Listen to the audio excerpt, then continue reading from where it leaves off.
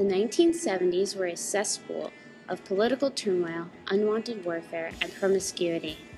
At least that's how this decade would have been described by conservative grandmothers of the time. The Vietnam War was now stretching into its second decade, leaving the nation racked with conflict.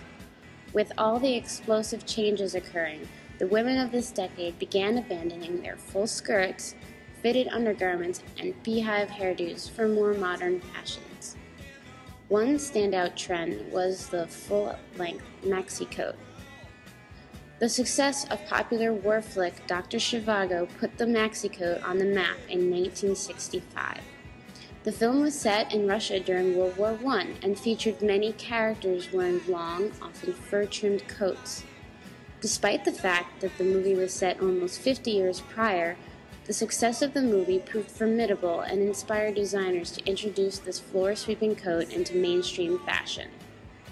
Maxi coats were seen in all colors and sizes. Some were trimmed in fur, some made of leather. Oftentimes these coats were worn in contrast with tiny skirts known as miniskirts. The miniskirt's popularity rose during the mod movement of the 1960s and continued to flourish in tandem with the maxi coat. This particular maxi coat, donated by Patricia McDonald, is made of red polyurethane that would have been popular in the 70s. McDonald remembers that Beatlemania had struck America shortly before the purchase of this coat, and images of go-go boots and miniskirts were everywhere. She said she often wore the coat with her iconic white go-go boots and short dresses that, being in college at the time, she would wear to parties, movies, and any place she knew she would be having fun.